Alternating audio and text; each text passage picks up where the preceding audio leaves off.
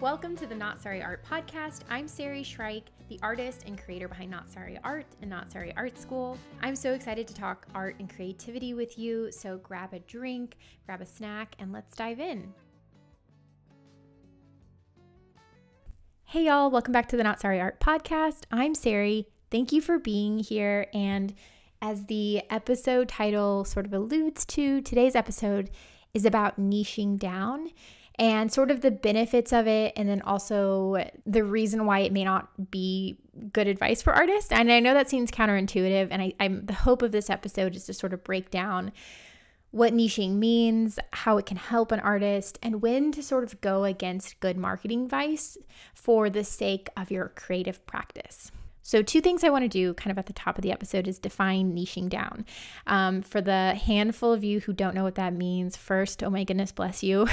I feel like from the minute I started trying to pursue art in any real capacity, I've had to learn how to run a business. And some of the first advice you get when you type in how to sell art is niching down. And so if you haven't been bombarded with that, that's amazing. But the idea of niching down is that in order to be more recognizable, to be more professional, to look more streamlined, to be better at selling your art, you have to focus and sort of narrow down what you're doing, what you're saying, your style, in order to have a better chance at selling your artwork, at competing and standing out against other people who are making art. The other thing that's important to mention is that I feel like, especially for visual artists, and certainly there's some of this in other creative fields, but for visual artists who are actually selling a physical thing, and usually through like a storefront or through a gallery, you have to sort of learn how to run a business, assuming that you're trying to make money off of it. If you are someone who's a hobby painter and you just post to your Instagram and you have no interest in marketing, you're welcome to listen, but this probably is not going to be super pertinent for you. But the idea is that for most people, running a small business and being an artist are sort of one and the same to some extent. And one of the things I find particularly hard to sift through as a little baby artist, as a new small business owner, is sometimes advice sort of targeted towards small business owners might be advice that's really harmful for artists, and it doesn't always fit, because something can be good business advice, and yet, because of the nature of being an artist, can be really bad advice for artists. And it's hard to sift through those things. I always have a heart for artists trying to sift through this, and this is a truth on so many different fronts of running a small artist business, but today I'm going to specifically tackle niching down. So more than being just an advice episode or 5 things you can do to market yourself or something like that, I'm hoping to show you guys a little bit of what I've sifted through and to really show you that there's no one way to run an art business, and that if you sort of take a more intuitive approach to marketing and really break down what feels good, what feels right, what feels authentic, that can be a really helpful element to incorporate into your marketing strategy. So if that sounds interesting to you, please keep listening. Thank you guys for being here, and let's just dive into it. So I think the first time I heard about niching down was probably in 2016 or 17. I was in my first year of making art, and it was really still just a small hobby sort of thing.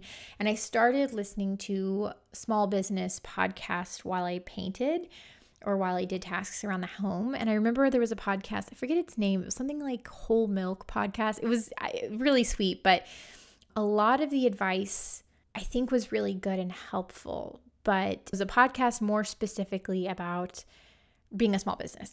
So these are people who are selling jewelry, who are selling courses, who are selling, nutrition guides, PDFs, all kinds of things, and not just art.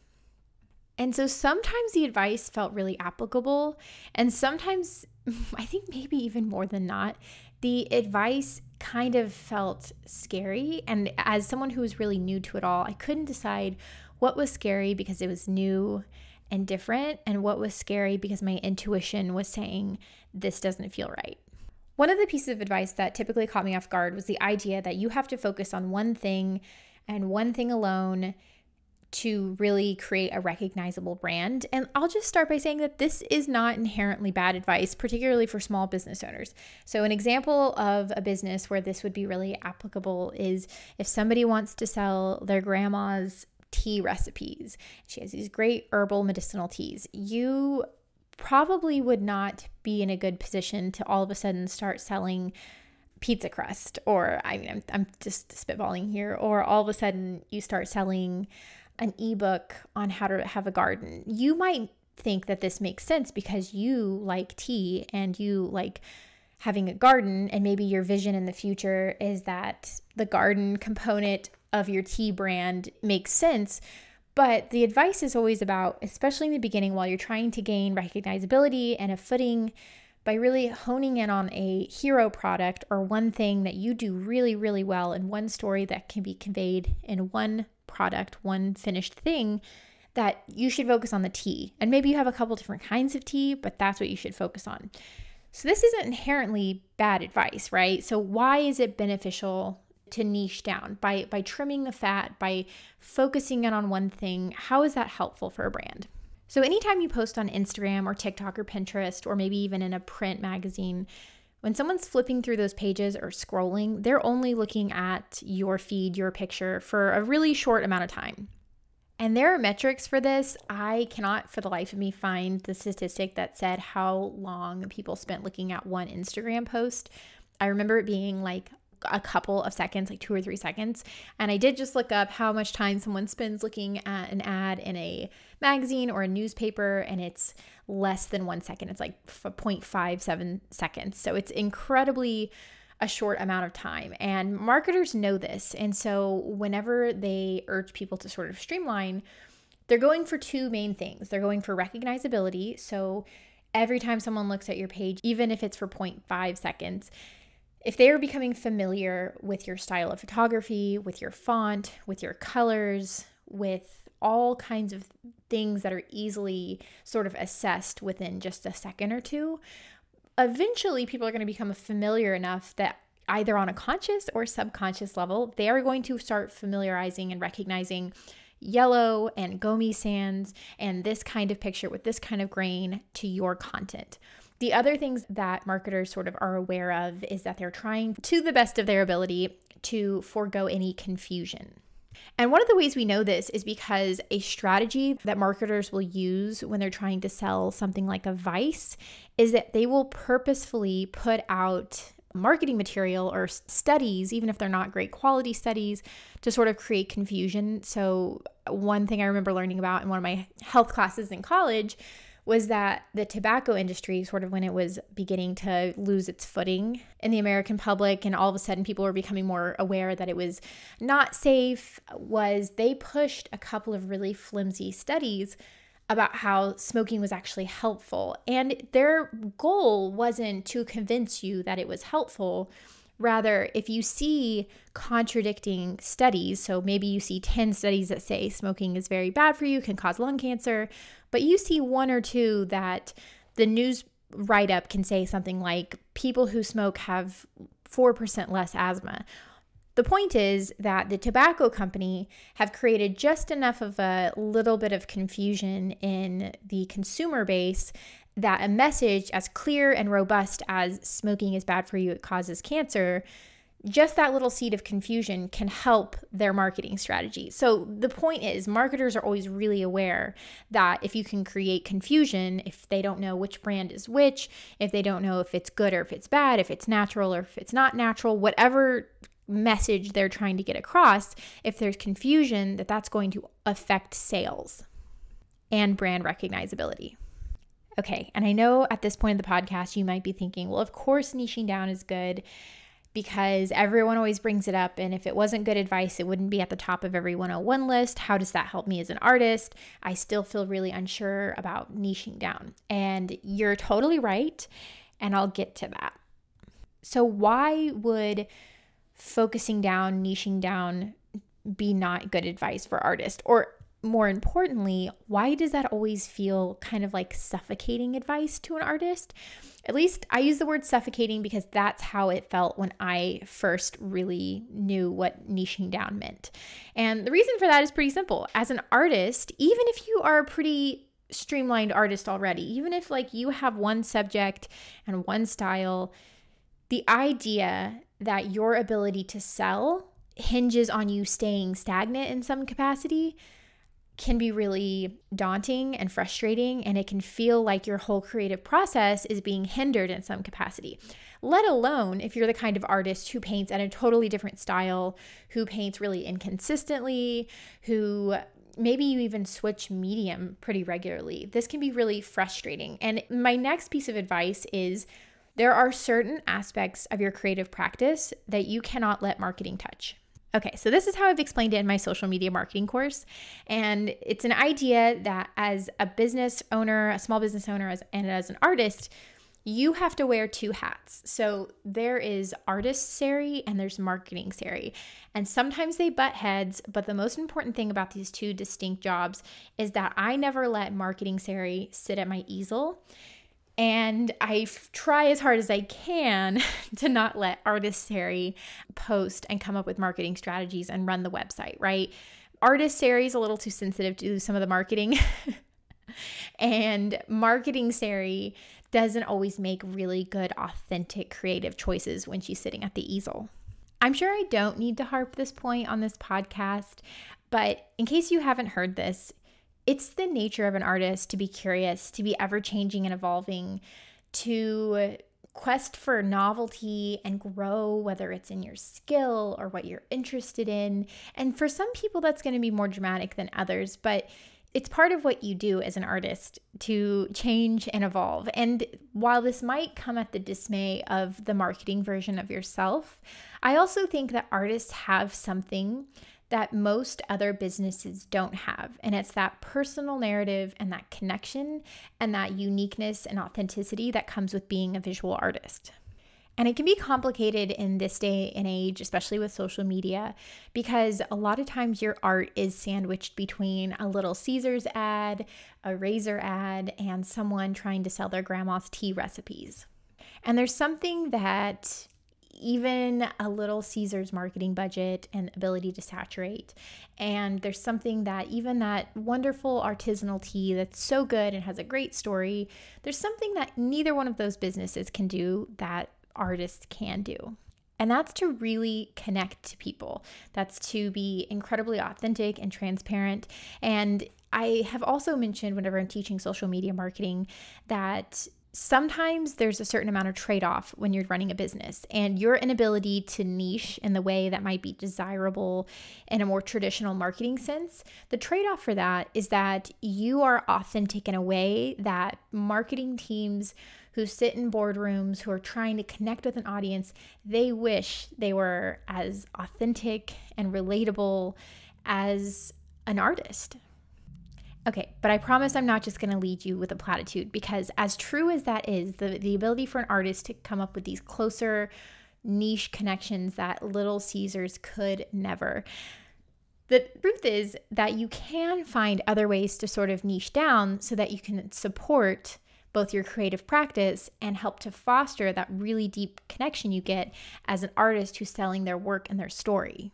And I may have just alluded to it right there. I would say that the number one thing you do, if you disregard everything else in this episode, is get good at telling stories. Not all art is incredibly profound. As someone who's made both profound art and then a lot of just really silly, happy art, you don't have to make the deepest art on the world to be able to come up with a good story that can help you sell your art.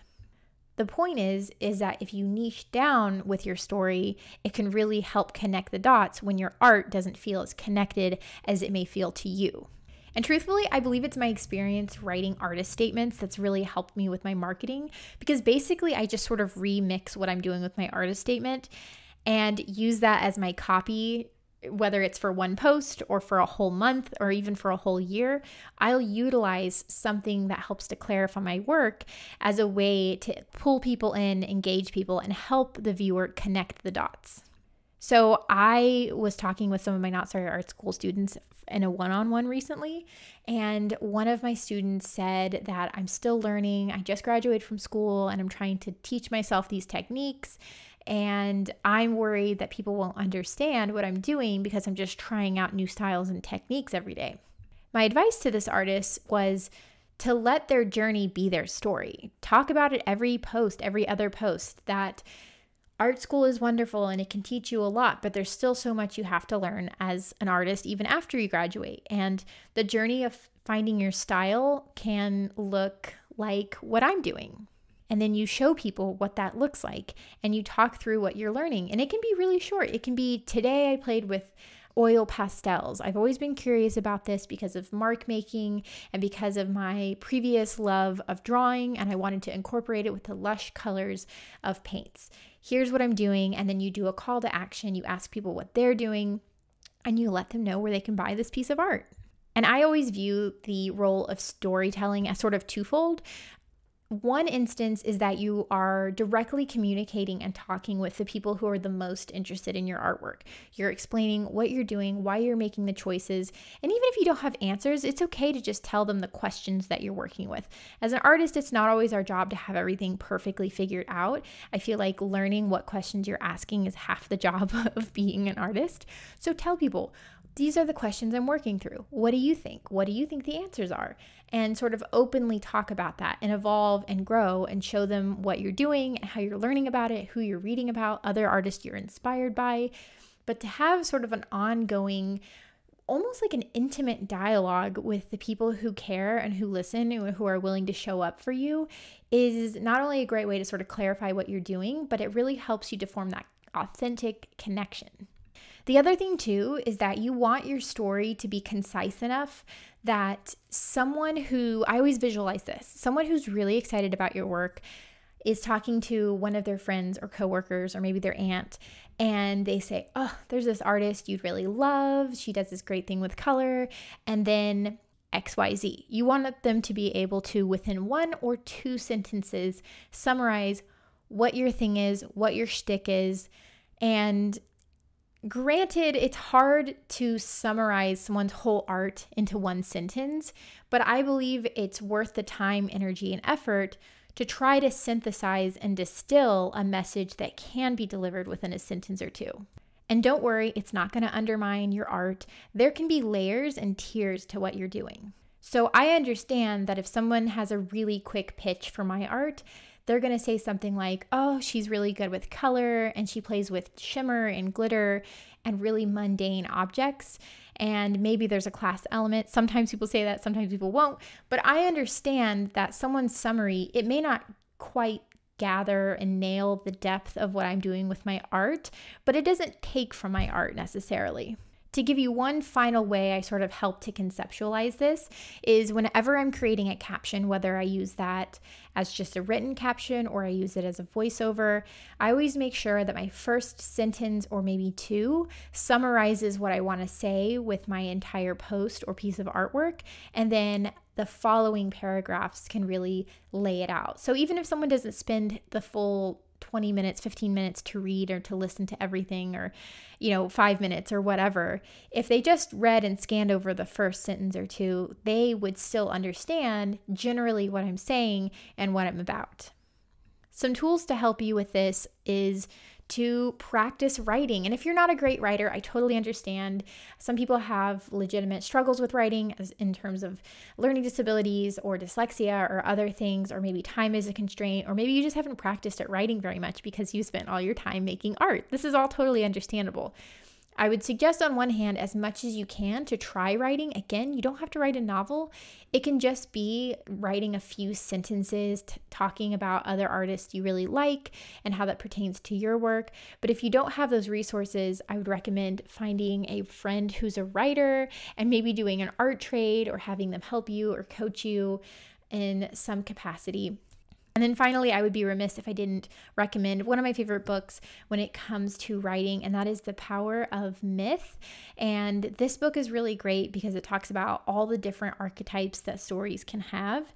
And I found that by sort of plugging in all of my narratives into roughly this sort of model, and by making sure that the viewer feels like they can engage with the core of the story, I find that storytelling in this capacity really helps my artwork and helps me to be able to craft something that doesn't just feel ambiguous and wordy and run-on-y, which of course was always my problem with writing.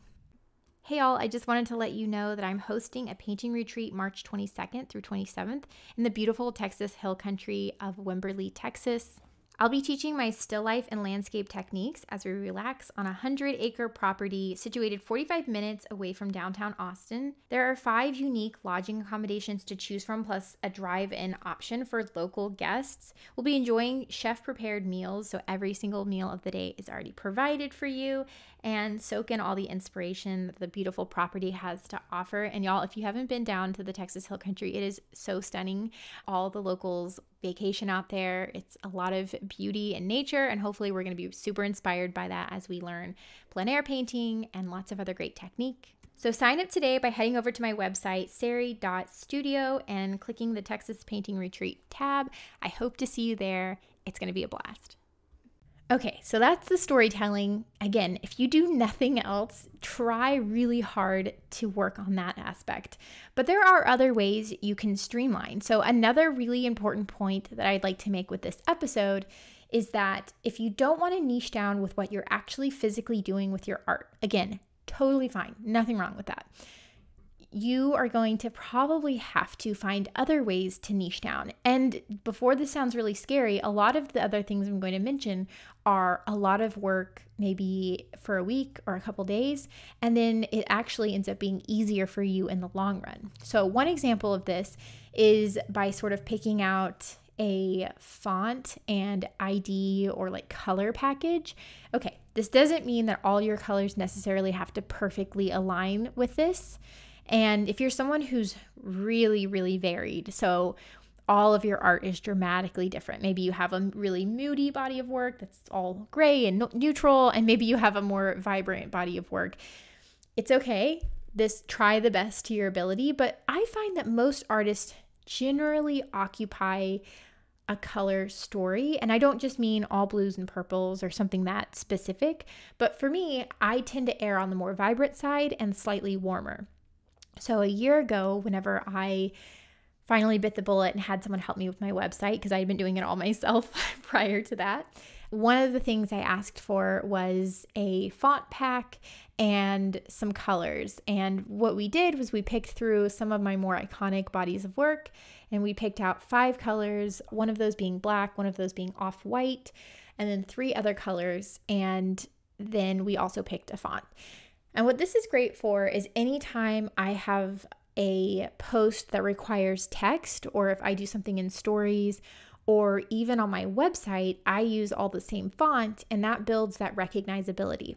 And even if only people pick up on this sort of subconsciously, it's really nice to have that consistency in what you're doing, because it's not about making your artwork super consistent. It's just about adding as many elements as you can to streamline. For me personally, picking just 1 or 2 fonts doesn't take away from my artistry. You know, it may be different for different people if they do a lot of text-based art, for example. But for me, text in my art is not really a thing I have to contend with. And so by narrowing it down, having those choices already pre-made, this is something I can do with very little resistance that helps me to become a little more streamlined, a little more recognizable, and it's not something that I have to give up some creative integrity to do. Another thing you can do is really niche down and focus on who you're talking to. And again, something that I want to keep saying throughout this episode, and I really think is a takeaway message, is all of this niching down marketing advice. If you hear it, if you think through each one of these individual things and you sort of stop for a second, maybe even visualize what it looks like in your practice, if it doesn't feel like it's taking from the integrity of your art, if it doesn't feel like if I niche down who I talk to, I won't be able to say my message, if it's fine, if it doesn't sort of unsettle you in that capacity, then try as much as possible to to niche down in these ways so that you can play and explore more with your actual artwork. Okay, but what does it look like to niche down who you're talking to? So an example of this with me is that sometimes I'm speaking to art students and sometimes I'm speaking to my collectors, and knowing kind of who those people are and who you're talking to can really help, probably more with your storytelling, but it can also help you set a tone with your whole account. And I know this advice, the idea of niching down who you're talking to, might seem a little bit odd because in theory, don't you want to talk to everyone? Don't you want to cast a really wide net? Another truth about marketing is that the more specific of a person you can talk to, the more you can make your copy and your message seem like a handwritten letter to one very specific person. The more connection you'll have with that person, the more trust you'll build over time, and the more likely you are to have someone commit to buying something. And of course, eventually even something that's more high end, like a big painting. But the trade-off, of course, being that when you talk to someone and you call them out almost literally by name, you do sort of run the risk of excluding people. And certainly it's not something I can tell you through a podcast who you should be talking to. Instead, I'm really going to pose this as a question to you. Is there a specific group that I'm already talking to? Can I just hone or tweak that slightly? And you can always do market research. I have done so much market research in my stories. That sounds like some big fancy MBA word, but what I mean by market research is ask people who's listening, who's here, do a Q&A. How did you find my artwork? What pieces of art stand out to you? Tell me about yourself. I have a long track record of really buddying up and talking to a lot of my collectors over the years. A lot of times they start out just curious about my artwork, and I've really grown with them. Probably because I'm a smaller artist, or at least have been, I have a really kind of intimate connection with these people. And so I've learned over time through all these different metrics who I'm talking to, and I can sort of narrow down who I'm talking to. Granted, my artwork is a little bit more broad, so there might be someone who perhaps you're making artwork about a specific identity or experience that maybe is kind of niche. If it's helpful, you might try to talk more specifically to people who have that experience. Again, it's a trade-off, and I certainly can't tell you what that trade-off looks like, but if that's something you're interested, then definitely look into target audience and how to talk to those specific people. And my final piece of advice for this episode is to find some space and time in your schedule to look at your data, look at your website analytics, look at your comments, look at who you've sold to, and ask yourself, in what ways have I already niched down?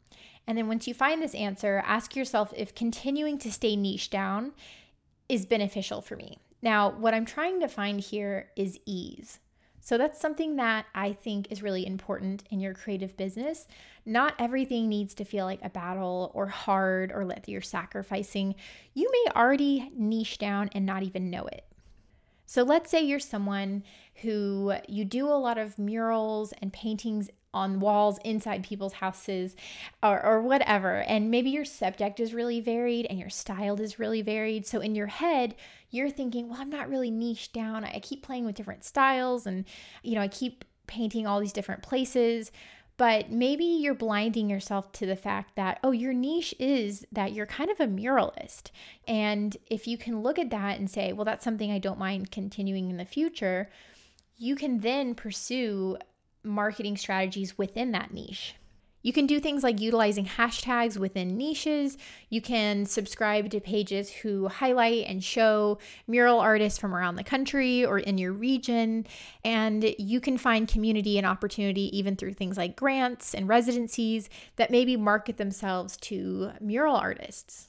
Along those same lines, you may already be niched down in the fact that you're in a specific geographic location. If you're a Texas artist, you might be able to find resources and grants and community and projects through even your region. So there's other ways to sort of find those niches that can help you in your business that don't involve sacrificing your creative practice.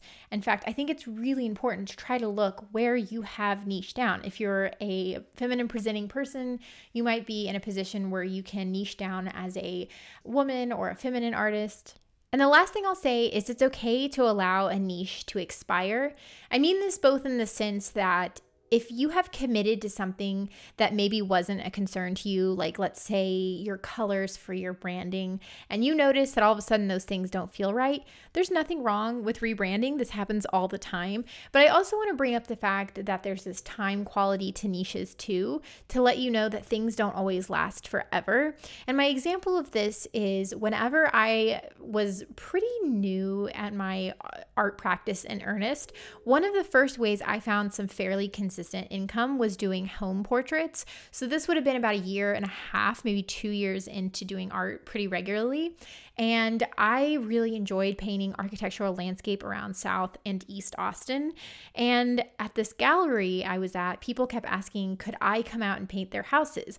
And this was happening at a regular enough clip that it became a pretty substantial part of my income. Now, if you had told me you can only paint houses forever, I would have probably gotten really sad because I was still in a mindset where I was hoping to grow and change, and I wanted to eventually do portraits as well. And I wasn't in love with the way my style was at that time. I was proud of it, but I still was very much hoping to grow and change and evolve. But for about 1.5 years, maybe almost 2 years, definitely about 1.5 years, doing these home portraits really helped out my business. It helped me to, of course, gain income. It helped me to gain some notoriety. People would come over and say, oh, what a great house portrait. Can I, who painted this? And then I got a lot of work through that way. I was able to open and advertise commissions and get work through that. And so I would say that there was a time when I kind of maybe was known for my architectural landscapes and more specifically my house portraits. And the thing is, eventually I came into a season where this no longer felt exciting or interesting for me, and I shifted. And obviously there's some discomfort to this, turning down some commissions, and obviously it's a bit of a privilege to be able to do so. And I was fortunate that I was able to start selling other work that I was making, and not to say that I was shutting off commissions entirely, but I was able to sort of begin to pivot out of just being someone who did home portraits to pursue other things. And I'm really glad I did that. I'm glad I didn't take the niching down to heart and make it some existential thing that kept me painting house paintings when I didn't want to. And, because of that, I'm the artist I am now. So obviously in hindsight, it was a good choice, but I always have so much sympathy for artists who maybe have found something that works for them and they're nervous to pivot away. And my advice for that specific situation would be, just like I said earlier, lean into your story, talk about it. Having to change and move away from something that offered you safety and comfort and was familiar because you're growing and changing isn't nearly as niche as that seems, because the truth is we all experience that kind of growth, and whether or not you have an art practice, that's a very relatable experience. You'll find your footing again, you'll find something that makes you happy, and perhaps you'll niche down again, maybe for another couple of years, and you may always be the kind of person who changes and grows. But the most important thing is that you stay tethered to a creative practice that really fulfills you and keeps you going and keeps you inspired. And maybe in that process, you don't grow your following as big as someone who's stuck with one thing their whole career. But if that extra audience kept you chained to something that made you unhappy, then maybe that's not as bad of a trade-off as it feels like. Remember that you're an artist first and a small business second. I know that that can be a hard thing to grapple with, especially if you're in the weeds and you're wanting to pay for new paint. I totally understand. But it's important, it's such good advice to really listen to your own creative journey first and pivot, niche down where it makes sense. I hope this was helpful, guys. This is really just some of my advice and anecdotes that I've experienced, and there's a whole world of marketing out there. Some of it works for artists and some of it doesn't, but make sure that you listen to your gut and follow your instinct. I just wanted to say thank you so much for listening to this episode. I hope it was helpful. I hope you gained something from it. Make sure to leave your reviews in the review section of the podcast app. It helps channels like this grow, and I always really appreciate the feedback. Thanks for being here, and happy creating.